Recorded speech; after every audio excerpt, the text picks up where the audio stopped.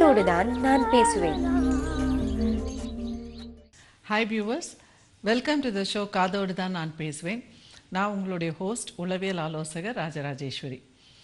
இந்த நிகழ்ச்சி உங்களுடைய பிரச்சனைகளுக்கு தீர்வு கொடுக்கும் ஒரு நிகழ்ச்சி.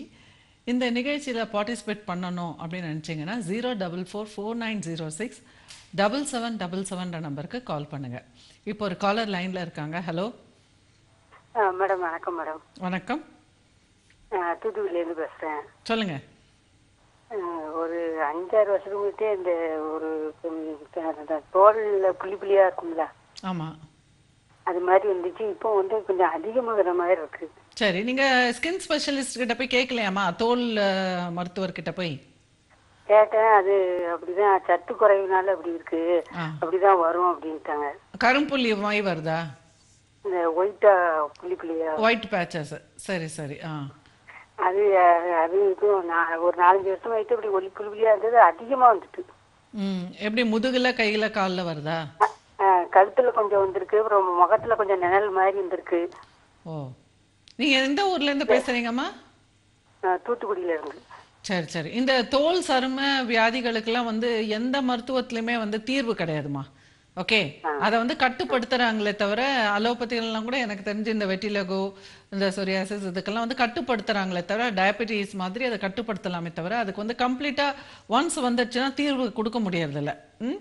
ஆனா வந்து இப்போ மாற்று மருந்து அதுல வந்து சிலதுல வந்து இம்ப்ரூவ்மெண்ட்ஸ் கொடுக்குறாங்க. அதுவும் நம்ம சொல்ல முடியாது, ஒவ்வொருத்தருக்கும் ஒவ்வொரு மருந்து ஒத்துக்கும், ஒரு சில பேருக்கு ஒத்துக்காது. ஓகே, ஸோ அது நீங்கள் வந்து யோசிச்சு தான் நீங்கள் வந்து எடுத்துக்கணும். இயற்கை மருந்து அந்த மாதிரிலாம் சொல்கிறாங்க, அது வந்து உங்களுக்கு ஒத்து வருமா என்ன ஏதுன்னு பார்த்து தான் நீங்கள் எடுத்துக்கணும். பட் நீங்கள் மருந்து எடுத்துக்கிட்டிங்கன்னா கட்டுப்படுத்தலாம், அதிகமாகாமல் கண்டிப்பாக கட்டுப்படுத்தலாம். அது பண்ணிக்கலாம். நீங்கள் வந்து மற்றபடி வந்து இது ஏற்றுக்கொள்வது தான் ஒரே தீர்வு. உங்கள் வயது என்னம்மா? 48. அது என்ன டெஃபிஷியன்சி காரணமாக வருதாமா? உங்களுக்கு சத்து ஏதாவது குறைவா? ஆமா, அது ஏதோ ஒரு சத்து, லெனின் சத்து குறைவுனால அப்படி இருக்குன்னு சொல்றாங்க. சரி சரி. அதான் அது நம்மளால பிள்ளைகள் பாதிக்குமோ அப்படின்னு சொல்லிட்டு. பிள்ளைகளுக்கு பாதிக்காது. அது வந்து பரம்பரை நோய் கிடையாது. தோல் நோய் வந்து பரம்பரை நோய் கிடையாது. இல்ல மேடம், அது நம்மளால அவங்க வந்து பாதிப்படுவாங்களோ, அதனால எங்கேயும் போயிடலாமா ஆசிரமத்துக்கு? இல்ல இப்போ உங்க பிள்ளைங்க என்ன படிக்கிறாங்க? ஒரு பிள்ளை வந்து காலேஜ் படிக்கும், இன்னொரு பிள்ளை வந்து வேலை பார்க்க. அதான் இப்போ கல்யாணம் ஆயிடும்ல. இது தோல் நோயெல்லாம் வந்து ரொம்ப ஸ்லோவா தான் வருமா, அவ்வளோ ஒன்றும் உடனே பரவிடாது, ரொம்ப ஸ்லோவா தான் பரவும். நீங்க வந்து உங்க பெண்ணுக்கு எப்படியும் திருமணம் பண்ணுவீங்கல்ல, திருமணம் பண்ணிடுங்க. 2 பிள்ளைகளும் திருமணம் பண்ணிட்டு அதுக்கப்புறம் வேணா உங்க மன அமைதிக்கு நீங்க டெஃபினட்டா ஆசிரமில் போய் பணிவிடைகள் செய்துட்டு தங்கலாம். ஆனா இப்போ வந்து உடனே ஆபத்து ஒன்றும் கிடையாது. நீங்க வந்து திருமணம் பண்ணுங்க, உங்க பிள்ளைகளுக்கு திருமணம் பண்ணுங்க. அப்படி யாராவது உங்க அம்மாக்கு இப்படி தோல் நோய் இருக்கே உனக்கும் வந்துருமா அப்படின்லாம் கேள்வி கேட்கக்கூடிய சமூகம் தான் இது. ஓகே, அதெல்லாம் நீங்க பயப்படாதீங்க, அந்த மாதிரிலாம் கிடையாது. விஷயம் தெரிஞ்சவங்க அப்படிலாம் கேட்க மாட்டாங்க. ஏன்னா தோல் நோய் வந்து தொத்து நோய் கிடையாது, பரம்பரை நோய் கிடையாது. சரியா? நீங்கள் உங்கள் மருத்துவரை கேட்டு அது வேணால் ஒரு இது வாங்கிக்கோங்க, சர்டிஃபிகேஷன் வேணால் வாங்கிக்கோங்க. இந்த மாதிரி தொத்து நோய் கிடையாது, தோல் பரம்பரை நோய் கிடையாதுங்கிறதுக்கு வேணாம். ஸோ யாராவது பயந்தாங்கன்னா அவங்களுக்கு சொல்கிறதுக்கு. அதான் எப்படியும் கொஞ்சம் கல்யாணங்களுக்கு 1 வருஷமோ 2 வருஷமோ ஆகலாம்ல பிள்ளைகளுக்கு. இதுக்காக நீங்கள் கண்காணாமல்லாம் போயிட்டீங்கன்னா பிள்ளைங்க வருந்துவாங்கல்ல, வருத்தப்படுவாங்கல்ல, அம்மா எங்க காணாம போயிட்டாங்களே வருத்தப்படுவாங்கல்ல. அது மாதிரி சொல்லாம கொள்ளாம காணாமல்லாம் போறதெல்லாம் தீர்வு கிடையாதுமா. எதிர்கொள்ளணும். ஓகே, இது வந்து சின்ன விஷயம்தான். நீங்க வந்து அவ்வளவு பெருசா நினைச்சு பயப்படக்கூடிய அளவுக்கு பெரிய கிடையாது, நோய் கிடையாது. மனசுக்கு ரொம்ப கஷ்டமா இருக்கு. அது வந்து கொஞ்சம் ஏதாவது காஸ்மெட்டிக்ஸ் இதில் மேக்கப்பில் ஏதாவது சரி செய்ய முடியுமாங்கிறதையும் நீங்கள் பார்க்கலாம், ட்ரை பண்ணுங்க. அதுக்கு லோஷன் கேஷன்லாம் விற்குதுல்ல. ஏன்னா நான் இப்போது ஏதோ ஒரு இதில் பார்த்தேன், ஒரு செலிப்ரிட்டிக்கு மச்ச மாதிரி ஏதோ இருந்துச்சு. ஓகே, ஆனால் அவங்க வந்து மேக்கப் போட்டுட்டு நிற்கும்போது எல்லாம் ஒரே மாதிரி இருந்துச்சு. ஓகே, ஸோ அந்த மாதிரி வந்து மேக்கப்பில் வந்து கொஞ்சம் ஃபேஸ் வந்து நீங்கள் சரி பண்ணிக்கலாம். அதற்கான லோஷன் அதுக்கு க்ரீம் எல்லாம் விற்குது. ஸோ இப்போ உங்க பொண்ணை வந்து பொண்ணு பார்க்க வர அன்னைக்கு உங்களுக்கு தெரிய வேணாம் அப்படின்னு நினைச்சீங்கன்னா அந்த மாதிரி கொஞ்சம் நீங்க மேக்கப் போட்டுக்கலாம், தப்பு கிடையாது. மற்றபடி வந்து நீங்க ரிலாக்ஸ்டா இருக்கணும். உங்களுக்கு பதட்டம் நிறைய இருந்ததுன்னா, அப்புறம் இந்த மாதிரி வந்து ரொம்ப சைக்கலாஜிக்கலி நீங்க அப்செட் ஆனீங்கன்னா இது ஜாஸ்தி ஆயிடும். ஒரு மாதிரி ஒரு குற்ற உணர்வு, அப்புறம் வந்து மற்றவங்க மேல ஒரு கோபம், பிட்டர்னஸ், வெறுப்பு, இதெல்லாம் ஜாஸ்தி இருக்க இருக்க இந்த நெகட்டிவ் ஃபீலிங்ஸ் எல்லாம் இருக்க இருக்க இந்த தோல் நோய் ஜாஸ்தி ஆயிடும். தோலுக்கும் நம்மளோட உணர்வுகளுக்கும் ரொம்ப ஏற்கனவே நிறைய பிரச்சனைகள் வீட்டுல இருக்கதான் செய்யுது. அதான் அந்த மாதிரி உங்களுக்கு ரொம்ப பிட்டர்னஸ், மனசுல ரொம்ப வெறுப்பு, ஒரு கையால் ஆகாத்தனமா இருக்கிறது, இயலாமையா இருக்கிறது, அந்த மாதிரிலாம் ஒரு உணர்வுகள்லாம் இருந்ததுன்னா, சில இடத்துல அழுத்தத்துல ஜாஸ்தியா இருந்ததுன்னா சில பேருக்கு இந்த மாதிரி ஸ்கின் பாதிக்கும். ஸ்கின்ல வந்து ஒரு மாதிரி ஆங்ஸைட்டி படப்படப்பெல்லாம் இருக்கும் பொழுது ஃபர்ஸ்ட் அந்த ஸ்கின்ல தான் தெரியும் வரும். ஓகே, ஸோ அதனால நீங்க இப்போ வந்து யோகா பண்ணுங்கம்மா. மனசை வந்து ஒருநிலைப்படுத்திக்கிறதுக்கு யோகா பண்ணுங்க, அமைதியா இருங்க, ஸ்லோகம் பண்ணுங்க, ஸ்லோகம் இது பண்ணுங்க, ஸோ கடவுளை நம்பி இருங்க. ஸோ நம்மளால முடிஞ்ச அளவுக்கு நம்மளோட பவர்ல என்னென்ன பண்ண முடியுமோ அதெல்லாம் செய்யுங்க. அதுக்கு மீறி ஏதாவது நடந்ததுன்னா யார் என்ன செய்ய முடியும்? அதை எதிர்கொள்வது தானே ஒரே இதுவா இருக்க முடியும். நம்மள 4 பேர் பார்த்து பேச மாட்டாங்க, வெறுத்து ஒதுக்கிடுவாங்களோன்னு. இல்ல அது இப்போ உங்க வீட்டுக்காரர் என்ன வேலை செய்யறாரு? அவங்க ஒரு பிரைவேட்ல வேலை பார்க்கறாங்க. ஓகே, அவர் என்ன சொல்றாரு? அவரு கல்யாணம் முடியலையே என்ன ஆளு நல்லா இல்லைன்னு தான் சொன்னாரு. கல்யாணம் முடியற வரைக்கும்? கல்யாணம் முடிஞ்சு 25 வருஷம் ஆகுது. அப்பமே அவரு கல்யாணம் ஆனதுல இருந்து அவருக்கு பிடிக்கல, சோ இப்ப இன்னுமே பிடிக்காம போயிடுங்கிறீங்க. ஆமா. சரிம்மா, நீங்க வந்து ஆசிரமில் போய் சேரணும்னு நீங்க சொன்னது ரொம்ப நல்ல முடிவு, நான் அதை வரவேற்கிறேன். சரியா? ஆனா இப்ப வந்து நீங்க உங்க பிள்ளைகள் 2 பேர்ட்டையும் டிஸ்கஸ் பண்ணுங்க. டிஸ்கஸ் பண்ணிட்டு உங்க பிள்ளைகள் 2 பேருக்கும் திருமணத்தை நடத்தி வச்சுட்டு, ஓகே, நீங்க முயற்சி ஆரம்பிங்க. சப்போஸ் உங்க பிள்ளைகளுக்கு திருமணம் பண்றதுல உங்களோட பிரச்சனையினால அவங்களுக்கு திருமணம் நடக்க முடியாம ஏதாவது வந்ததுன்னா, நீங்க வந்து நீங்க சொன்ன மாதிரி நீங்க ஆசிரமில் இருந்துக்குங்க. உங்க பிள்ளைகள் வந்து இந்த காலத்துல என்னம்மா அரேஞ்ச்டு மேரேஜ்னு கிடையாது, லவ் மேரேஜ் கூட பண்ணிக்கிறாங்க. ஸோ உங்க பிள்ளைகளோட கல்யாணம் வந்து இதனால கண்டிப்பா அஃபெக்ட் ஆகாது, அஃபெக்ட் பண்ண விடக்கூடாது. சரியா? அரேஞ்ச்டு மேரேஜ் வரலனாக்கா லவ் மேரேஜ் பண்ணிக்கலாம் உங்க பிள்ளைங்க.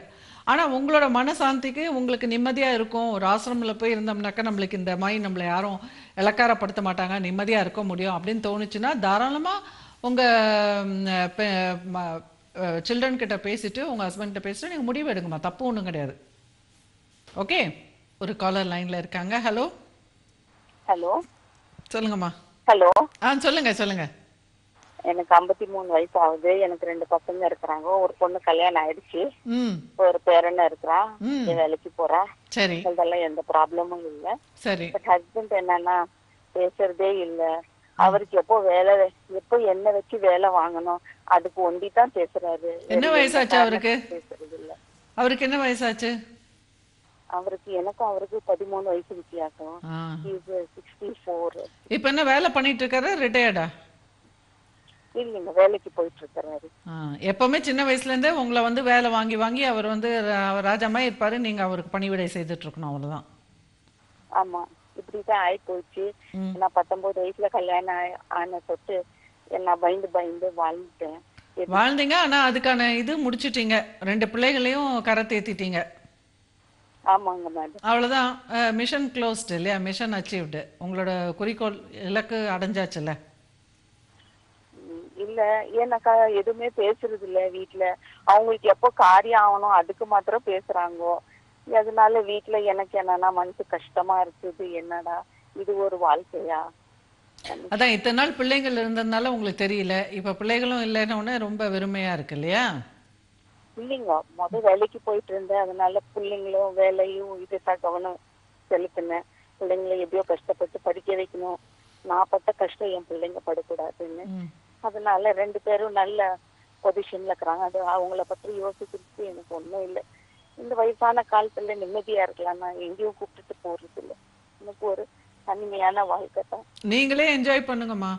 உங்க கையில காசு வச்சுக்குங்க, நீங்க தனியா டூர் போங்க, நீங்க உங்களுக்குன்னு ஃப்ரெண்ட்ஸ் சேர்த்துக்குங்க. நீங்க பாட்டுக்கு விட்டுருங்க. இல்லைங்க மேடம், ஃப்ரெண்ட்ஸுங்க கிட்ட பேசினா நீ அவங்க கிட்ட பேச, அவங்க கிட்ட எல்லாம் பேச, நான் சொல்ற மாதிரி கேட்டு நீ இந்த வீட்டுல இருக்கணும். ஹலோ, கேட்டுட்டு தான் இருக்கேன். இப்போ இப்படியே பழகிட்டீங்கல்ல, எத்தனை வருஷம் இப்படி சொல்ற மாதிரி நீ நான் சொல்ற மாதிரி நீ கேட்டுட்டு இருந்தா உனக்கு எல்லாம் கிடைக்கும், அல்லனா ஒண்ணும் கிடைக்காது. அதான் இப்போ 34 வருஷம் ஆயிடுச்சுல்ல இது மாதிரியே. ஆமாங்க மேடம், என்ன சரி அவமானப்படுத்துறாரு மேடம். சரி, ஓகே. இப்போ உங்க பிள்ளைங்க, உங்க பொண்ணுங்க தானே 2 பேருமே? இல்ல மேடம், ஒரு பொண்ணு ஒரு பையன். இப்போ 2 பேருக்கும் திருமணம் ஆயிடுச்சுல்ல? இல்ல, ஒரு பையன் இருக்கிறான். அவனுக்கு இப்ப வேண்டாம், அவனுக்கு இன்னும் 3 இயர்ஸ் கழிச்சு பாக்கலாம். சரி, அவன் வேலைக்கு போயிட்டு இருக்கானா? பையன் வேலைக்கு போயிட்டு இருக்கானா? ஆமா ஆமா. சரி, அப்ப பையன் உங்களை அண்டர்ஸ்டாண்ட் பண்ணிப்பானா? உங்க பக்கம் இருப்பானா இல்ல அவங்க அப்பா பக்கம் இருப்பானா? இல்ல, பையன் வந்து அண்டர்ஸ்டாண்ட் பண்ணிக்கிறான், என் பக்கமும் இல்ல அவங்க பக்கமும் இல்ல. பட் அவனுக்கு தெரியுது எது நல்லது எது கெட்டதுன்னு. அவங்க டாடி பண்றது ஒன்னொன்னு சரியில்லைன்னு அவனுக்கே தெரியுது. அதனால அப்பா இல்லாத டைம்ல 2 பேரும் ஷேர் பண்ணிக்கின்னு நம்ம பாட்டு நம்ம வாழ்க்கை வாழ்ந்துட்டு இருக்கிறோம். சரி, அவ்வளவுதான். அப்ப உங்க பையன் வந்து திருமணம் பண்ணிட்டீங்கன்னாக்கா நீங்க உங்க பையன் தனியா போயிருங்க, உங்க மருமக. வேண்டாம் மேடம், அவங்கள கல்யாணம் பண்ணி தனியா வீடு கொடுத்து, எனக்கு வீடு இருக்குது மேல மேல கட்டி வச்சிருக்கிறேன், அவங்கள தனியா கொடுத்துட்டு அவங்கள நான் டிஸ்டர்ப் பண்ணாது இருக்கலாம். Very good, very good, very good, சாயங்காலம். Very good. ரொம்ப நல்ல நோக்கம். நீங்க வந்து இவ்வளவு நாள் என் வாழ்ந்துட்டீங்க. வாழ்க்கை இப்படி இருந்துச்சுன்னா அவங்க வாழ்க்கை சும்மா டெய்லி சாயங்காலம் ஒரு விசிட், நைட்டு ஒரு விசிட், பிள்ளைங்க எப்படி மேல இருக்கிறாங்கன்னு பார்த்தா போதும். என்னுடைய வாழ்க்கை இப்படி ஆகி போச்சுன்னா எனக்கு அவங்க வாழ்க்கையில நான் சும்மா டிஸ்டர்ப் பண்ணணும். இல்ல, கொஞ்ச நாள் போய் இருந்துக்குங்க. அப்பப்போ போய் பார்த்துட்டு வாங்க. ஒரு 2-3 நாள் போய் பொண்ணு வீட்டுல இருந்துட்டு வாங்க. ஒரு 2-3 நாள் பையன் வீட்டுல இருந்துக்குங்க. அப்புறம் அவங்க கிட்ட காசு வாங்க, பொண்ணு பையன் கிட்ட எல்லாம் கொஞ்சம் சப்போர்ட் பண்ண சொல்லிட்டு. போனா கூட கேக்குறது இல்ல மேடம், நீ எங்க போன எப்போ வர்ற ஒன்னும் கேக்குறது இல்ல மேடம். ஒரு சொட்ட அக்கறை இல்ல மேடம். அவங்கள அவ்வளெல்லாம் நான் கஷ்டப்பட்டு பார்த்து கடைசியில இப்படி இருக்கிறாங்க. ஏன் மேடம் அப்படி எல்லாம் மாறுறாங்க மனுஷரு? ஆரம்பத்துல நல்லா இருந்தாரா? ஆரம்பத்துல நல்லா இருந்தாங்கன்னா நான் தான் எல்லாத்துக்கும் அட்ஜஸ்ட் பண்ணிட்டு போயிட்டேன், அவ்வளவுதான். இப்ப எனக்கு விவரம் புரிஞ்சு பிறகுதான் எனக்கு தெரியுது. அதான், எப்பவுமே அவர் அப்படிதான் இருந்திருக்காருல்ல. ஆமாங்க. இப்ப எப்போ உங்களுக்கு இது இவர் இப்படி இருக்காரு, அடிமை மாதிரி ட்ரீட் பண்றாருன்றது எவ்வளவு வருஷம் முன்னாடி தெரிஞ்சிச்சு? ஒரு 6 வருஷம் முன்னாடி அடிச்சு என் பார்லரை மூட வச்சு என்னை வீட்டுல அடிமையே ஆக்குனாங்க. அப்பதான் எனக்கு தெரிஞ்சது. கடை எல்லாம் விட்டுட்டு பிறகுதான் எனக்கு தெரிஞ்சது. யார் கடன் வச்சா? நான் கடை வைக்கலீங்க, கடன் யார் வச்சிருந்தா? பியூட்டி பார்லர் அதான் வச்சிருந்தாங்க. நீங்க கடன் லோன் நிறைய ஜாஸ்தி ஆயிடுச்சா உங்களுக்கு? இல்ல மேடம், ஷாப் வச்சிருந்தீங்க. சரி, அவர் அடிச்சாருன்னா அது ஏன் நீங்க க்ளோஸ் பண்ணீங்க? அதாவது அவங்களுக்கு அடிமையா இருக்கணும், நான் வந்துட்டு பியூட்டி பார்லர் ரன் பண்ணிக்கிறேன், இண்டிபெண்டா இருக்கிறேன்னு உடனே அவங்களுக்கு அந்த ஈகோ ப்ராப்ளம் இருக்குதுன்னு எனக்கு தெரியல. சம்பாரிச்சேன், கொடுத்தேன், பிள்ளைங்களை படிக்க வச்சு இப்படி வாழ்க்கை ஓட்டணும், நியாயமா இருந்தேன். எனக்கு தெரியல இவங்களுக்கு இப்படி ஒரு குறுக்குக்கணும். சரி, இப்ப திருப்பி ஆரம்பிங்கம்மா. இப்ப திருப்பி பியூட்டி பார்லர் வைங்க, தனியா போயிருங்க இவரை விட்டுட்டு. நீங்க தான், உங்களுக்கு தான் சம்பாதிக்க வழி இருக்கு. பியூட்டி பார்லர் போய் வேலை செய்யுங்க. வேலை செஞ்சுட்டு ஹாஸ்டல்ல போய் தனியா இருங்க, ஜாலியா இருங்க. இவர் எதுக்கு கவனிக்கணும்? அவர் பாடி சமைச்சு சாப்பிட்டுட்டு அவர் இருந்துக்கிட்டோம், இல்லாட்டி என்னவோ பண்ணிட்டு போட்டோம். அவனுக்கு ஒரு வழி காட்டுற வேற. இவ்வளவு கஷ்டத்தை தாங்கிட்டேன், அந்த பையனுக்கு இன்னொரு 3 வருஷம் தாங்கணும்னு சொல்லிட்டு வெயிட் பண்ணிட்டு இருக்கிறேன் மேடம். நீங்க வேலையெல்லாம் செய்ய முடியாது சொல்லிடுங்கம்மா, சமைக்காதீங்க, திமிரா இருங்க வீட்டுல. அப்படிதான் இருப்பேன். நீங்களே எதிர்த்து பேசுங்க. என்ன பண்ணிட முடியும்? அடிச்சா பதில் கடிங்கம்மா. இல்லீங்க, அடிச்சேன். நான் இப்போ ஒரு பிளாக்மெயில் பண்ணி வச்சிருக்கிறேன். என்ன பிளாக்மெயில்? கை வச்சானா உன் குடும்பத்தையே தூக்கிட்டு போலீஸ் ஸ்டேஷன்ல கூட போறேன். அப்புறம் என்ன, நீங்களும் சரியான ஆள் தானே. அப்புறம் என்ன, ஏன் பயப்படுறீங்க? அப்புறம் என்ன, அப்புறம் எதுக்கு அழுகுறீங்க? நல்லதான் ஹேண்டில் பண்ணிட்டு இருக்கீங்க. உங்களை ஒன்னும் அடிமையெல்லாம் படுத்த முடியாது. அன்னில இருந்து அடி கொடுக்கறது இல்ல, அவ்வளவுதான். அது மாதிரி எடுத்து பேசுறீங்க. அடிமையெல்லாம் பண்ண முடியாது உங்களெல்லாம். அது சத்தம் போய் அவங்ககிட்ட நல்ல பேர் வேணாம், நான் அப்படிதான் திமிர் பிடிச்ச பொண்டாட்டி தான், உனக்கு காஃபி போட்டு கொடுக்க மாட்டேன் அப்படின்னு சொல்லிட்டு நீங்க நல்லா சூடா காஃபி போட்டுட்டு நீங்க எதிரே குடிங்க, உட்காந்துட்டு எடுத்துட்டு மாடிக்கு ஓடி போயிடுங்க, நான் போய் ரசிச்சு குடிக்க போறேன்னு. உனக்கு வேணா நீ காஃபி போட்டு குடி, நான் கொடுக்க முடியாது, நீ என்ன மரியாதை கொடுக்கலன்னு நான் பண்ண முடியாது அப்படின்னு நீங்க நல்லா விளையாட்டுத்தனமா பண்ணுங்க. அதாவது ரொம்ப திமிரா சண்டை போடக்கூடாது. அப்படியே விளையாட்டுத்தனமா, உனக்கு காஃபி வேணும்னா என்கிட்ட ஒரு சாரி சொல்லு, இதை கை நினச்சி கால் நினச்சின்னு இதை தொட்டு கும்பிட்டுக்கோ, அந்த மாதிரிலாம் சும்மா கலாயுங்க. நல்லா பண்ணுங்க. கொஞ்சம் மரியாதை கொடு, தயவு செஞ்சு போட்டு கொடுன்னு கேளு, அப்படிலாம் கொஞ்சம் அவரோட ஈகோவை குறைச்சி கொண்டு வாங்க. ஸோ அவர் அப்படியே சத்தம் போட்டால் உடனே அடங்கி போயிடணும்லாம் கிடையாது. அப்படியே கொஞ்சம் நீங்களும் உங்களுக்கு கமாண்ட் வச்சுக்கோங்க. இல்ல மேடம், சத்தம் போட்டா நாங்கெல்லாம் அடங்கித்தான் போனோம். ஏன்னாக்கா வீட்டுல இருக்கிற ரிமோட் கண்ட்ரோல் ஒன்னும் கவலைப்படாதீங்கம்மா, நீங்க ஹேண்டில் பண்ணிட்டீங்க. எனக்கு தெரிஞ்சு இல்ல, எனக்கு தெரிஞ்சு நீங்க நல்லா தான் ஹேண்டில் பண்றீங்க. நீங்க நல்லா ஹேண்டில் பண்ணுங்க. இன்னும் கொஞ்சம் அதே மாதிரியே இருங்க. இப்ப நீங்க எப்படி ஹேண்டில் பண்றீங்களோ அதே மாதிரியே இருங்க. அழாதீங்க, ஜாலியா ஃப்ரெண்ட்ஸ் எல்லாம் எடுத்துக்கங்க. உங்க ஃப்ரெண்ட்ஸோட சினிமாலாம் போங்க. திட்டினாக்கா நான் அப்படிதான் பண்ணுவேன், என்ன பண்ணிடுவேன், வா போலீஸ் ஸ்டேஷன்ல கம்ப்ளைண்ட் கொடுப்பேன்னு சொல்லிடுங்க. ஸோ அது மாதிரி நீங்க ஜாலியாக என்ஜாய் பண்ணுங்க. நீ தான் கூட வர மாட்டேங்கிறல்ல, இப்போ ஏதோ பரவாயில்ல, நான் லேடிஸ் ஃப்ரெண்ட்ஸோட போறேன், இன்னும் ரொம்ப வம்பு பண்ணினாக்கா நான் யாராவது பாய்ஸை நான் ஃப்ரெண்ட்ஸ் பண்ணிக்கிறேன்னு மிரட்டுங்க. ஸோ அப்புறம் அடங்கிடுவா. நீ வரியா இல்லையா அப்படின்னு கேளுங்க. நான் டிக்கெட் புக் பண்ண போறேன், வரியா இல்லையா, நம்ம 2 பேரும் அப்படி எதுனா சொன்னா என்ன தெரியுங்களா பண்றது, ஸ்மார்ட் போனை வச்சுக்கின்னு எல்லாம் வாண்டாததை பாத்துக்கின்னு ஃபேஸ்புக்ல கூட எல்லாத்தையும் என்னென்னவோ பண்ணிட்டு வேணும்னு முன்னாடி. சரி, இருந்துட்டு போட்டோம். அதெல்லாம் வேணும்னு தான் பண்றாருன்னு தெரியுதுல்ல, அதுக்கெல்லாம் நீங்க ஏன் கவலைப்படுறீங்க? பண்ணிக்கிட்டோம், அதனால என்ன பண்ண முடியும்? வர்ச்சுவலா உட்காந்துக்கிட்டு நுடைக்கிட்டு பார்த்துட்டு இருக்கிறதுல என்னங்க பண்ண முடியும்? ஒரு காலர்கிட்ட பேசிட்டு இருந்தோம். ஹலோ. Hello madam. இன்னைக்கு இந்த மாதிரி அக்கப்போரு, இந்த மாதிரி வெட்டி சண்டை வீட்டுக்கு வீடு நடக்குது, சரியா? இன்னைக்கு வந்து நிறைய பேர், அதாவது வந்து நிறைய பேர் வந்து இந்த மாதிரி வந்து செல்போன்ல சும்மா வந்து செக்ஸ் டாக்ஸ் பண்றது, சும்மா கண்ட படங்களை வந்து பார்க்கறது, கண்ட படங்களை அனுப்புறது. இது ஆண்களும் சரி பெண்களும் சரி, அது எப்படியோ கரெக்டா லிங்க் ஆயிடுறாங்க. இந்த மாதிரி குணம் இருக்கிற ஆண்களுக்கு அதே மாதிரி குணம் இருக்கிற பெண்கள் லிங்க் ஆகிறாங்க, அந்த மாதிரி குணம் இருக்கிற பெண்களுக்கு ஆண்கள் லிங்க் ஆகிறாங்க. இதெல்லாம் உலகம் ஃபுல்லும் பரவிட்டு வருது. இதெல்லாம் இந்த குரங்கு வேலை தான். ஏதோ பண்ணிட்டு போறாங்க, அவங்கவுங்க அதுக்கான வினைகளை சந்திச்சாகணும். நீங்க பாட்டுக்கு எந்திரிச்சிங்களா, உங்களுக்கு என்ன வேணுங்கிறத கரெக்டா பண்ணுங்க. உங்களுக்குன்னு கிளீனா சில விஷயங்கள் வச்சுக்கோங்க, குறிக்கோள் கரெக்டா வச்சுக்கோங்க, டிசிப்ளின்டா வாழுங்க. அப்படியே மதிக்காம நீங்க பாட்டு கான்ஃபிடென்ட்டா நீங்க இருந்தீங்கன்னா அவருக்கு ஐயோ என்னடா அது, இவ எவ்வளோ டிசிப்ளின்டா எவ்வளோ ஹாப்பியா இருக்கா அப்படின்னு சொல்லிட்டு உங்களை பார்த்து அவருக்கு கொஞ்சம் ஒரு பயம் வரும்.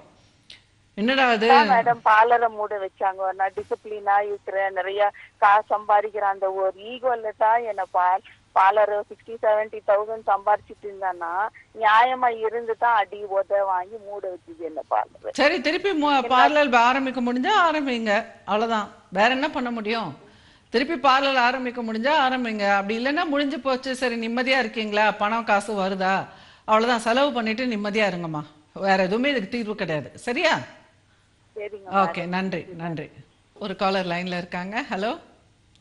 வணக்கம் மேடம். வணக்கம் மேடம், என் பேர் கார்த்திக் மேடம், சென்னையில இருந்து பேசுறேன் மேடம். சொல்லுங்க கார்த்திக். மேடம், எனக்கு ஒரு 6 months-ஆ அன்னெசரி தாட் வந்து கண்டினியூவா வந்துட்டே இருக்கு மேடம். என்ன வயது உங்களுக்கு? எனக்கு 27 மேடம். திருமணம் ஆயிடுச்சா?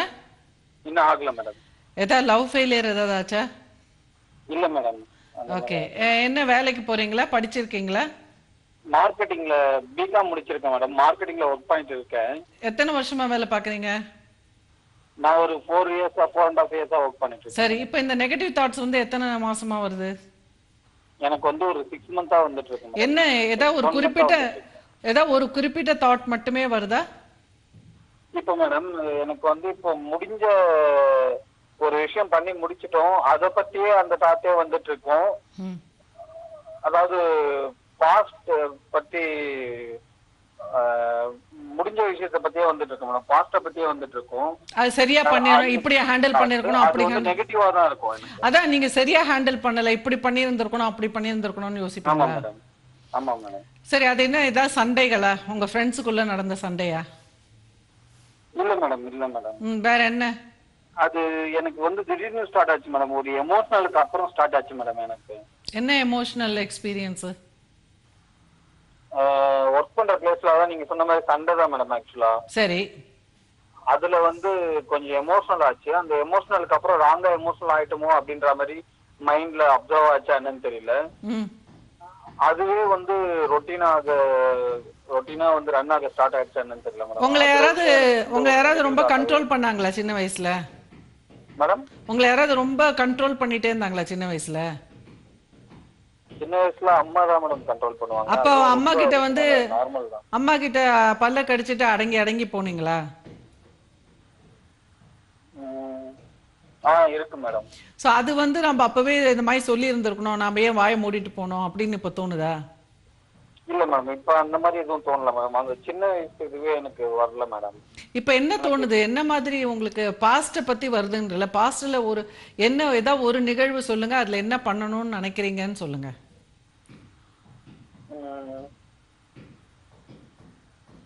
இல்ல மேடம், எனக்கு வந்து அது பண்ணணும் இது பண்ணணும் அப்படின்னு சொல்லி வரல.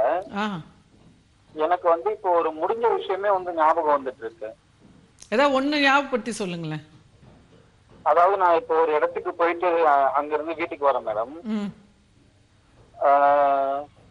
இப்ப எதுக்கு அங்க போனோம் அப்படின்ற மாதிரி இருக்கு. அதாவது என்ன நானே மறந்த மாதிரி ஒரு ஃபீல் ஆகுது. அந்த மாதிரி ஏதோ ஒரு இடத்துக்கு போனீங்க, திருப்பி வீட்டுக்கு வந்தீங்க, அப்ப ஏன் நம்ம அந்த இடத்துக்கு போனோம் அப்படின்னு இப்ப நினைக்கிறீங்களா?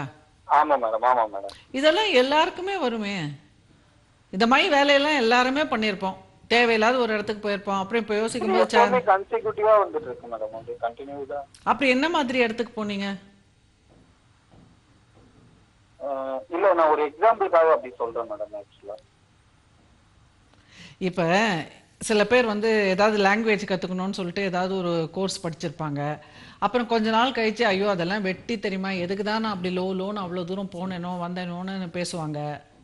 ஓகே, என்னோட டைம் வேஸ்ட் பண்ணேன், அதுக்கு வேற ஏதாவது பண்ணியிருக்கலாம் அப்படின்னு ஃபீல் பண்ணுவாங்க. அதெல்லாம் இயல்பு தான். சில சமயம் சில பேர் வந்து ஸ்லீப்பிங்ல ஏதாவது ப்ராப்ளம் வருமா மேடம்? எனக்கு என்ன நைட்ல வந்து ப்ராப்பரா ஸ்லீப்பிங் இல்ல மேடம். அப்படியே ரொட்டேட் பண்ணி தூங்க வேண்டியதா இருக்கு. பிறண்டு படுக்க வேண்டியதா இருக்கு. அந்த மாதிரி தூக்கம் சரியா வராம இருக்கு மேடம். எத்தனை மணிக்கு ஒரு வழியா தூங்குவீங்க? 10:30க்கு தூங்க ஸ்டார்ட் பண்ணிடுவோம் மேடம். அப்ப நீங்க நல்லா தூங்குறீங்கன்னு அர்த்தம். நிறைய பேர் இன்னைக்கு வந்து 12 மணிக்கு தான் தூங்கவே ஆரம்பிக்கிறாங்க. 10:30 மணிக்கு நீங்க தூங்குறீங்கன்னாக்கா சூப்பர். 10:30 மணிக்கு தூங்கிடுவீங்கல்ல? அப்புறம் காலையில எத்தனை மணிக்கு எழுந்துப்பீங்க? 7 அந்த ரேஞ்ச். அப்ப நீங்க ஓவரா தூங்குறீங்க. உங்க வயசுக்கு நீங்க இவ்வளவு நேரம் தூங்க கூடாது. 8.5 மணி நேரம் தூங்க கூடாது. போறோம் 7 மணி நேரம் தூக்கம் போறோம். ஜாஸ்தியா தூங்குறீங்க மேடம்.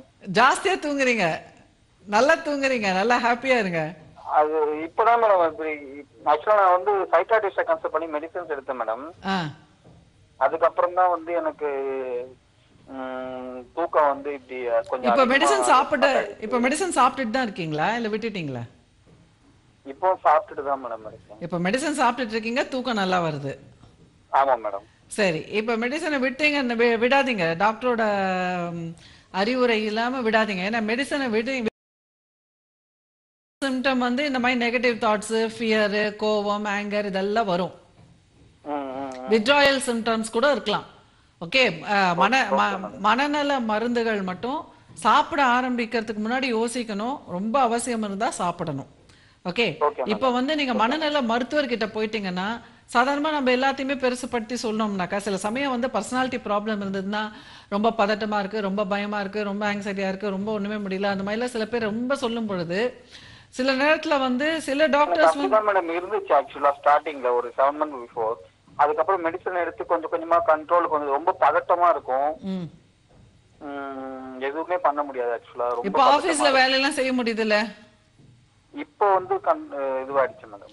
அப்ப உங்களுக்கு கரெக்டா தான் மருந்து கொடுத்துருக்காருன்னு அர்த்தம். அதை அப்படியே சாப்பிட்டுட்டு அப்படியே மெயின்டைன் பண்ணிடுங்க. ஓகே, உங்களுக்கு சரியானதுக்கு அப்புறம் அவரே டோசேஜ் இப்ப நீங்க நெக்ஸ்ட் டைம் ரிவ்யூ போகும்போது எனக்கு கொஞ்சம் நல்லா ஃபீல் பண்றேன், பெட்டரா ஃபீல்